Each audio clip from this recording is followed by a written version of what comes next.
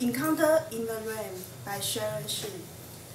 I feel something is approaching, like midnight theft, secretly sneaking, looking from the dark side of the mountains.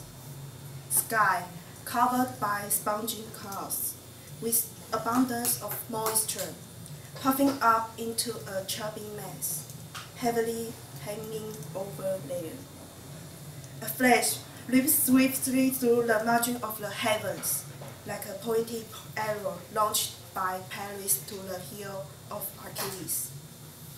Daylight vanished in the twinkling of an eye, then followed by a deep howl by a timber wolf stares at a dark figure hiding in ambush meanwhile.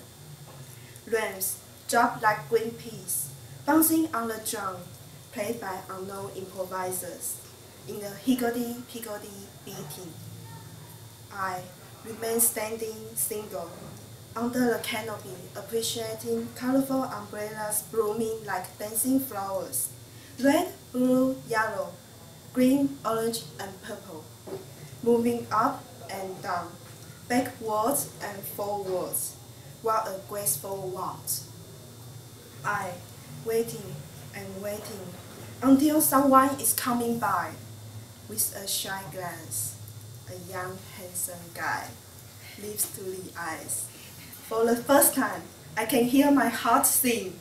I feel the heat on my cheek, like a ripened apple flushed out of control, out of order. Please don't see me as a geek. You, nodding and handing me an umbrella, saying goodbye with a bashful smile. There's not enough time to ask your name. Went back to myself.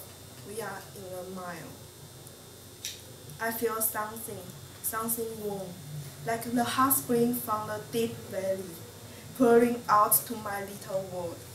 This moment, this second, rains fall in a prompt tempo, with my heart fluttering and singing. Thank you.